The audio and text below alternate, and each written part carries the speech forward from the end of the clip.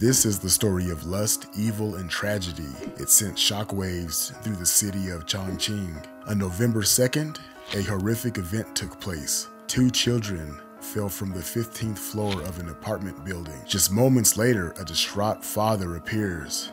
He throws his body to the ground, wailing and screaming. He even slams his head into the concrete repeatedly. Neighbors gather and an ambulance is called. Hello strangers and strangelings, welcome back to the Strange Bar and Grill. Today I'm serving up another true crime story time. Now right now, I'm not sipping on anything because I'm actually recording this in the middle of the day, and the story is actually so horrific to me that I want to keep my dumb jokes to a minimum. But pull up a chair if you like strange true crime and storytelling, then this is the place to be. Here with me, JP, so let's go.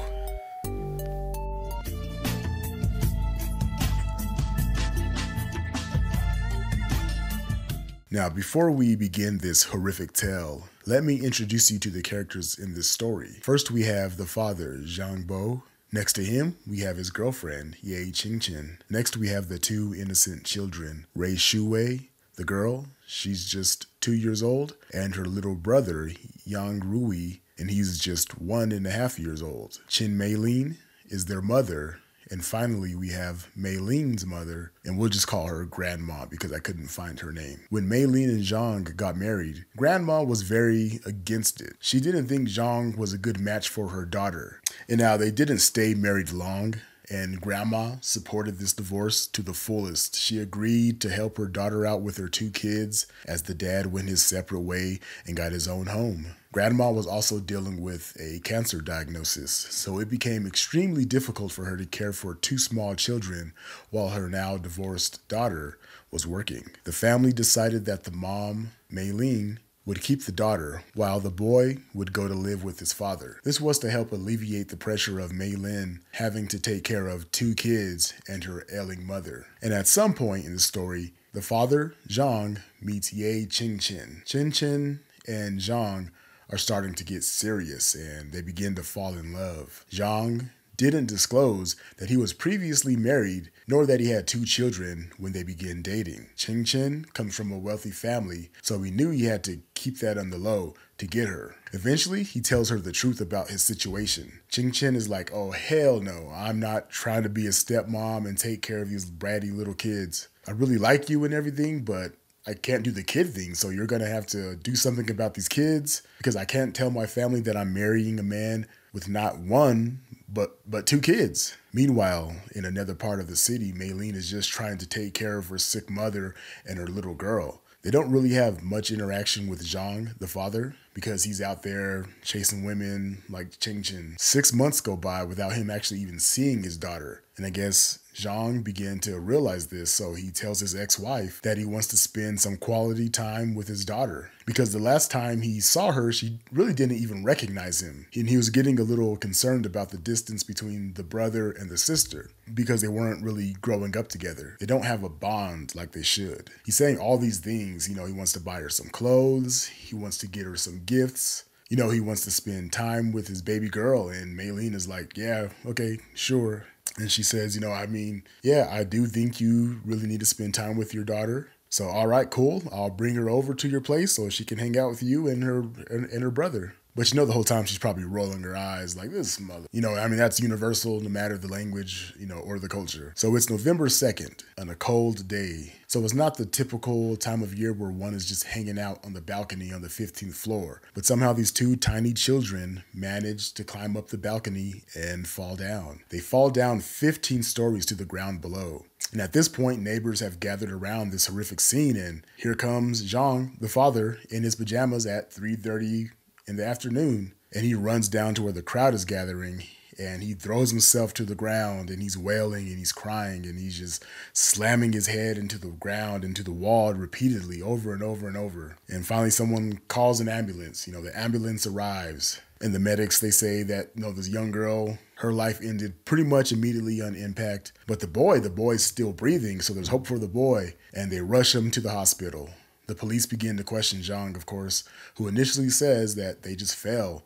But everyone is kind of perplexed at how a 2-year-old and a 1-year-old can climb up the balcony and just fall. So it's not likely. And the police would ask Zhang, what were you doing when they fell? And he says, I was taking a nap. I was sleeping. I don't know how the children got out into the balcony, but that was his first response. But upon being questioned further and asked the same exact questions, his story kind of changed a little bit. This time he said he was eating and the kids fell off the balcony. So now, of course, all eyes are on Zhang, the father. Unfortunately, days later, the baby boy succumbed to his injuries and he passed away as well on November 10th. The police arrested Zhang and they also arrested Chengchen. But why was Chengchen arrested too? Well, let's see. It was actually discovered that Chengchen and Zhang were in a long relationship, almost a situationship, before his divorce was final. And I guess the guilt finally got to him and he started talking to the detectives. He confessed that he threw his 2 children off the balcony and that he killed his kids. He said that he did this because he was under the pressure from his girlfriend, Chengchen. She would not stop harassing him about getting rid of them. She said that if he didn't do something about the kids, then she would hurt herself. She said that if he did not get rid of the kids, he would lose her forever. And he made the choice to choose his girlfriend over his 2 children. Horrible father. Zhang's mother hired a high-powered attorney, and she decided to rent a house nearby to be closer to help her child through this mess he's gotten himself into. Shortly after learning that this man actually did commit this horrific crime, the attorney excused himself. He wanted no parts of defending this sicko. So shout out to that lawyer because he has some form of integrity. Or maybe he just didn't want to be the guy that was known for defending a person of this type of crime. And now the mother of this scumbag who decided to move into this neighborhood was basically exiled from the community. She was harassed daily until she left. They found another attorney eventually, because on July 26th, 2021, a trial was had. On December 28th of the same year, the court sentenced these 2 dickweeds to the death penalty for intentional homicide. Remember that insult back in the 80s, dickweeds? I'm bringing it back. They immediately appealed, but things just hit the fan in January of 2022 because that's when all of their WeChat records came to light. Now, WeChat is an all-encompassing app in China, and I can't really compare it to a Western app because it's basically like your Facebook, Instagram, Twitter, news, and all of that just kind of wrapped up into one app. And I think it's important to note for those who don't know that WeChat records are 100% admissible in court. So just like text messages here in the US and whatnot, they will use that against you. And as you might imagine, there are thousands of text messages between these 2. I mean, they were in a relationship after all, so they were probably sending each other tons of messages. And a lot of those messages showed that they were plotting to get rid of these 2 children. Somebody online typed all of this stuff out and I was able to find some of the translated messages. So in February of 2020, Chengchen starts to tell Zhang that her family cannot accept the fact that he has kids and he needs to do something about it. She says the 2 children are a burden and I cannot marry you unless you kill them. They have to be ridden from the earth. Instead of saying, bitch, you tripping, bye, Zhang, for some reason, is listening to her and hears her out. She goes on for months giving him ideas. Maybe you can poison them. Maybe you can take them on a trip and drown them in a lake. She's giving Zhang idea after idea and just constantly pressuring him to get rid of his kids. And by June of 2020, Zhang and Chengchen, they were all in on this get rid of the kids plan. Chengchen is aware that Zhang only has custody of the boy, but she needs both of the kids gone, so it was her idea to put them 2 together. This plan to go get the girl, put them together, and get rid of them all at the same time was all Chengchen's idea. But Zhang, he's a little apprehensive still. He's stalling a little bit. And he's giving her all these reasons like why he can't do this. He's like, well, the girl, she doesn't even really know me like that because I'm never around. I'm always with you. It's going to be a little bit hard to just like have her come with me. The last time I saw her, she didn't even want to come over to talk to me. She didn't even want to hug me. She doesn't even really recognize me anymore. And Chengchen is like, I don't care about what you're saying right now. Get it done. Figure it out. Get them together right now. And then Zhang, he's still trying to come up with another way and he's just throwing out ideas. He's just like, I don't think these kids are really going to be a problem for us. Like, I'm just going to give the boy back to his mom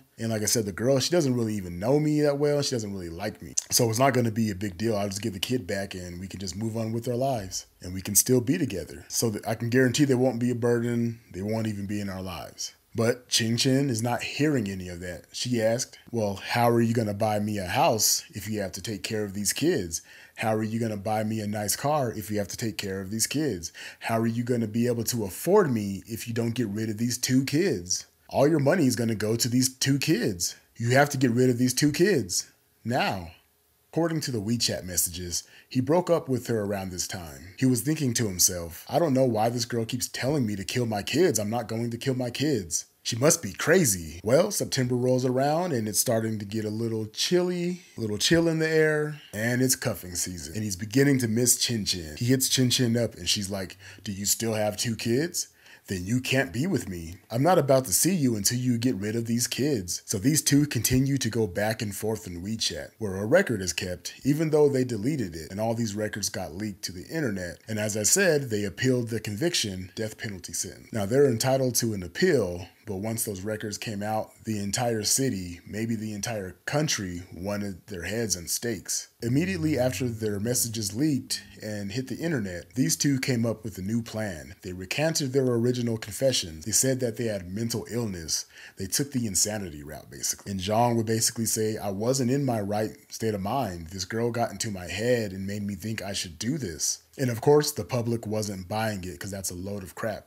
So they would pull up the footage back from the date of the incident, and people would comment on how this father's acting skills were over the top as he threw himself to the ground, knowing he just threw his children to the ground just moments before. He was wailing and really putting on this award-winning performance, crying, snot bubbles and stuff. Some of the neighbors said that Zhang decided to write not 1, not 2, but 3 letters to his ex-wife. He apologized for removing her children from the earth. He said he regrets it and he wanted her to forgive him. He also offered his ex-wife a house as in compensation for her children. And I know this is kind of like a Chinese concept where if you wrong someone, then you make it right by kind of offering them some sort of compensation.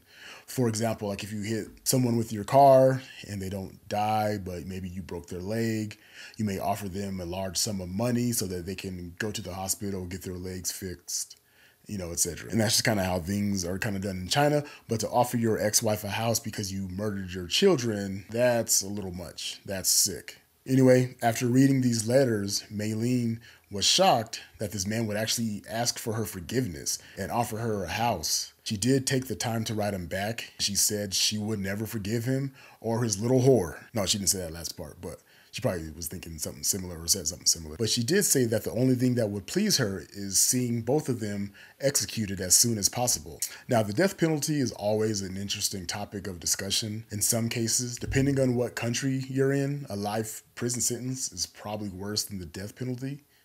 The death penalty is almost like an easy way out for some people in some cases. But if I was wronged in this same situation in the same way, I would want them swiftly executed. So I understand the mother's stance in this. Well, what do you guys feel about the death penalty? Leave me a message in the comment section. I'm curious as to where you guys stand. The mom, the person who was the most wronged in this tragic story, besides the children, of course, that's exactly what she wanted. And many people in China did as well. They wanted them executed swiftly. On April 6th, 2023, they had their second trial. This is their appeal. This time, things moved a lot faster because just over a month later in May, the same sentence came down and they were scheduled to be executed. On January 31st, 2024, just before Chinese New Year began, these 2 dickweeds, and remember, I'm bringing that 80 stuff back, these 2 dong plants were executed. And I'm not sure the exact method, but I think by firing squad is the typical way in China. But I've also read other people saying that they were executed by lethal injection. One thing I'll say about China's system is that they do not play. Getting the death penalty, they enact that right away. There's not tons of appeals, dragging it out over time and time and time again. So that's a good thing if you actually did it. Not a good thing if you're completely innocent.